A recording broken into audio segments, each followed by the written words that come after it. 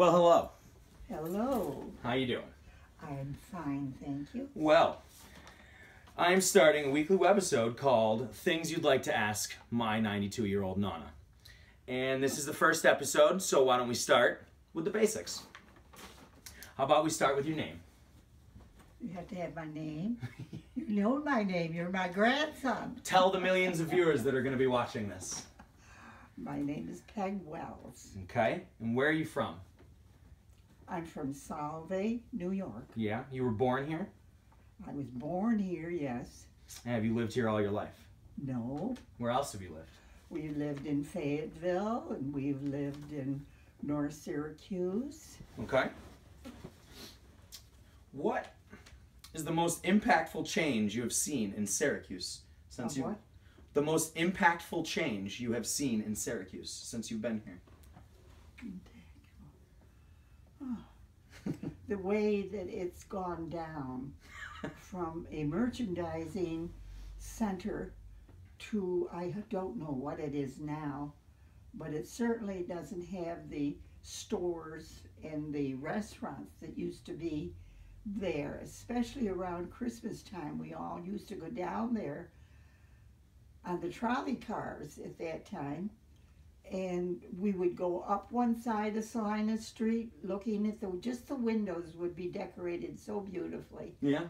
And down the other side. Okay. Do you think Destiny USA has had an impact on that? Our mall, our big stupid mall? It certainly has. It's taken all the merchandise, or not merchandise, but the stores and everything, restaurants and what have you, away from the areas, the mall areas. The small mall areas now are having trouble. Kind of like a monopoly. That's true. Yeah. Mm-hmm. Okay. Well, that's very interesting. So let's start with some easy things, some light conversation.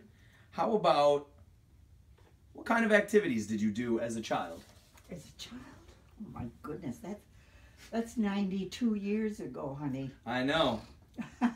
That's what the world wants to know. We had nothing that you could buy at that time except for a bicycle or roller skates. So no toys? Which we couldn't afford. That was the Depression, and there was no money. So we would play games like kick the can.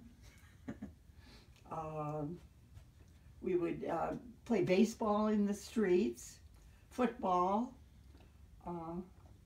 We would play games in the street, truly, and our neighbors never bothered us. Right. They were glad to have us there. Okay. On a more serious note, what was the Depression like? The Depression was such that my father, who worked 40 hours, there wasn't that much in pay. So on the weekends, he would go out to Lakeland where there were all farms. Mm-hmm. And he would ask the farmers if he could go through their lands in the autumn to see if he could find any vegetables, cabbage, tomatoes, turnips, anything that was available. Then he'd bring it back, and my mother would cook it up for soup. So what would you say you ate the most of when you were a child? Soup. What kind of foods? And potatoes. Potatoes? Mm-hmm. All the time potatoes? My mother would have potatoes for lunch and for dinner. Oof. How was that? I don't like potatoes to this day. I don't blame you. That's pretty crazy. What about like drinks back in the day? Was there soda? No, we never had soda. No soda. Never soda. It was just either water or we did have milk, though, thank God. The milkman would deliver the milk in the morning, and we did have milk. What about family events? Did you ever, was there like a radio show, anything like that you guys all? There were no, we didn't have, when I was a little girl, we did not have radios. Okay. If the woman across the street was a little wealthier than I, and we would go and listen to her outside her window at night to some of the programs that were on. Okay. We didn't have anything like that. What was it? That's very interesting. What was it like? I gotta word this right. When did you guys get your first television? Oh, television. Well, We could keep talking about radios, but I mean, come on. the television, we got that after I was married in 44. Wait a minute, that's not when our first television.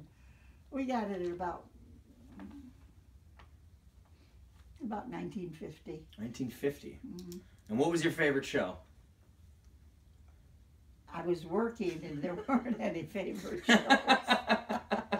All right, fair enough. I think musicals, people that were like the men, Perry Como and those people that would sing and had programs, they were my favorite. Okay, all right.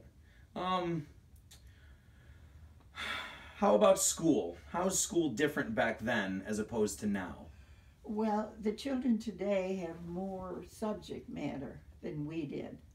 We were more or less put into arithmetic, English, and foreign languages and stuff like that. But we didn't, there was a shop. The boys took electricity and the girls took sewing, but we didn't have the other things that you children go in for now. Was it the same? Were there grades? Was it like first grade, second grade, third grade, or was it just a school? Kindergarten through 12th, right? Okay. How was your senior year like? Wonderful. I loved school. We started, there was a small class. We started in whatever, and we stayed as a group all the way through grammar school, intermediate school, and high school. I have a story to tell you about school, may I? You may. Ours was the last graduating course in January 1942. Okay. Pearl Harbor was bombed in December of 41. Okay. Our graduating class of 42, there was only one boy that attended. All the other boys had left to go to the war. And they all were at Pearl Harbor? 3/4 of them passed away. Okay. And were dead. And we never had a class reunion until about 10 years ago. Wow. And we had that class reunion with the summer class that graduated, but it wasn't the same. We all thought of the boys that never came back.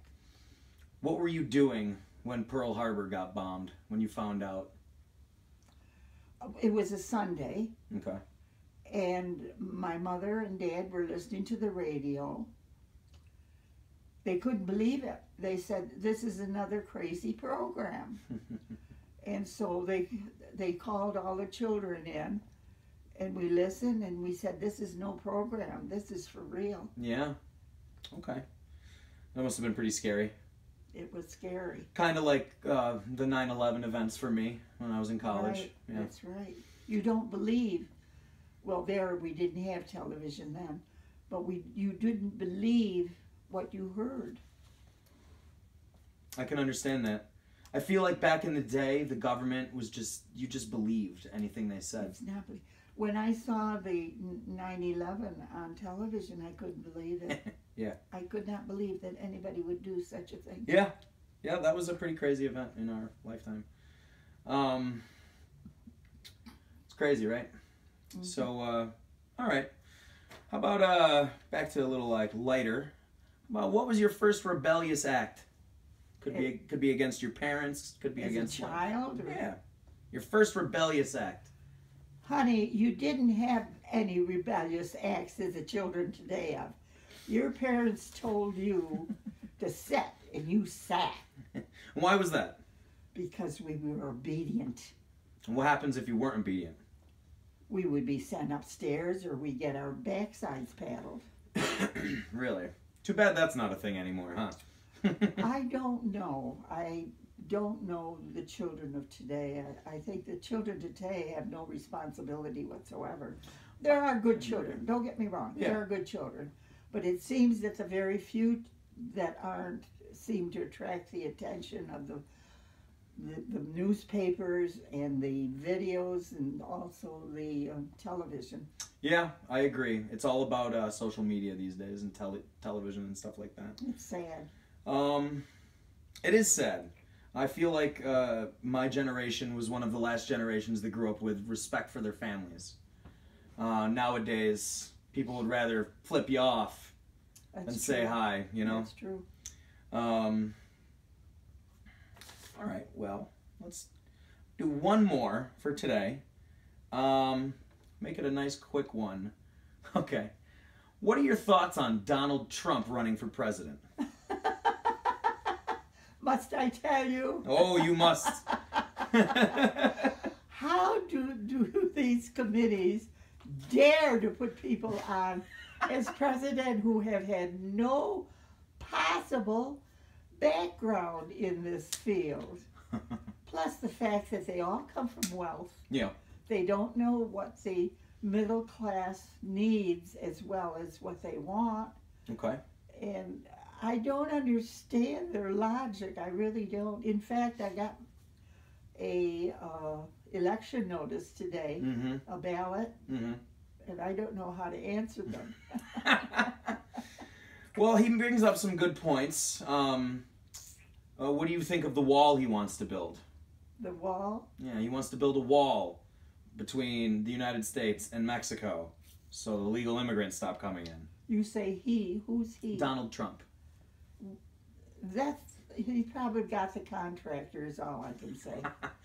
What do you think about him bailing out the national debt with his own money? He won't do that. He won't do that.